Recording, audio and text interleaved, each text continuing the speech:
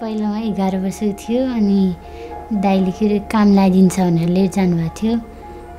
काम लगाइदिन्छ भनेर लिएर गएको थियो अनि म पनि गयो अनि उता लगेर चाहिँ अनि राम्रो घरमा राखेको थियो अलिक ठुलो बनाउनलाई। त्यतिखेर 11 वर्षको थियो अनि त्यहाँ राम्रो घरमा राख्यो अनि अलिकति बढेपछि उता कोठीमा लिएर गएको थियो।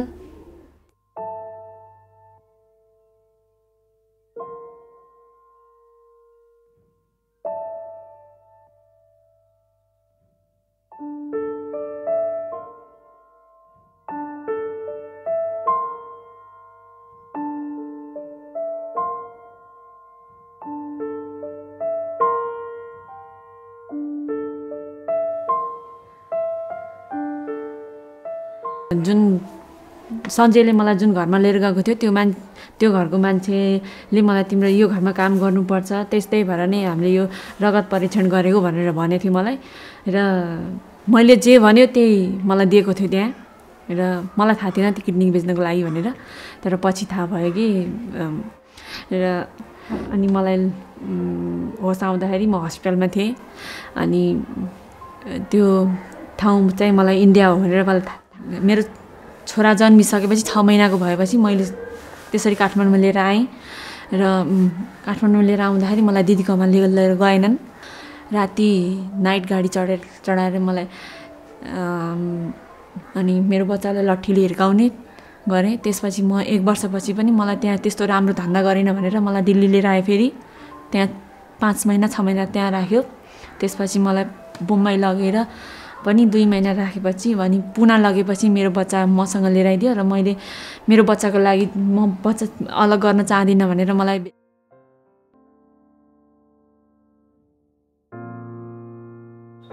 भविष्यमा अब त्यो छोरी छ, छोरीलाई के अरे राम्रो स्कुलमा पढाउने, के अरे आफै अब के अरे सिप छ, त्यो सिपलाई मैले अगाडि बढाउन चाहन्छु।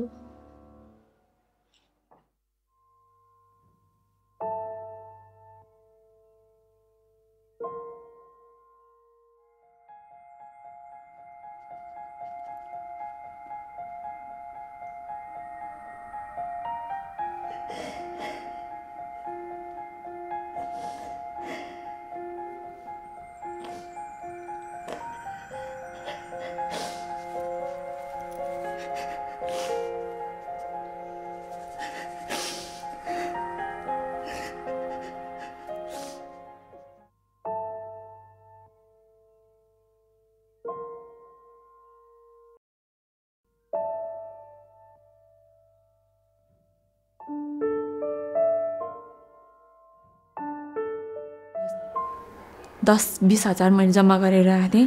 त्यसपछि मलाई